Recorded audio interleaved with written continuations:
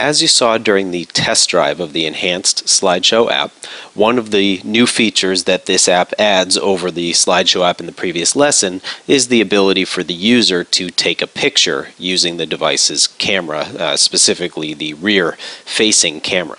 And to do that, we're going to take a look at our PictureTaker.java file, which contains our PictureTaker activity. And it is possible to use the built-in camera activity that's available on all of the Android devices with cameras. However, we chose to implement our own activity here to demonstrate how you can interact with the device's camera. And that can be important, for example, if you want to do your own type of camera app, or perhaps if you want to start getting into things like virtual reality as well. So let's begin by taking a look at the PictureTaker.java file's import declarations, and specifically you can see here at line 12 that we're importing the camera class from the Android.hardware package, and this of course is going to give us access to the camera APIs for interacting with the camera on a device. And of course the AVD does not have a camera, so if you want to test out camera functionality, you are going to have to install the app on a real device.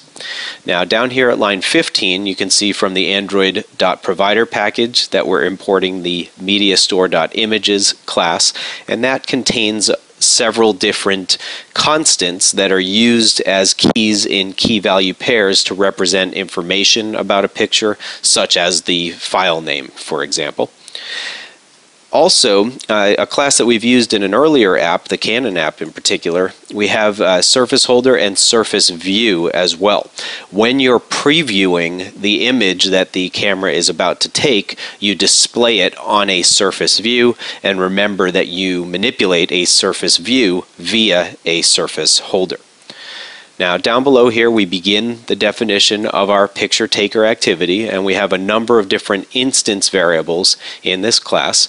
Of course we have a surface view. That's again where we will display the camera preview, and the surface holder that will be used to manipulate the surface view.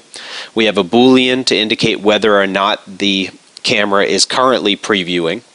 We have a camera variable that we use for capturing the image data, interacting with the camera. We have a list of strings called effects. With each camera, the cameras support typically various effects like black and white or photo negative or sepia, and we're going to store those effects in the list of strings called effects. And then at line 37 we have a list of camera.size objects called sizes that is used to represent the different preview sizes that the camera supports, and that can help you with sizing the preview on the actual device screen.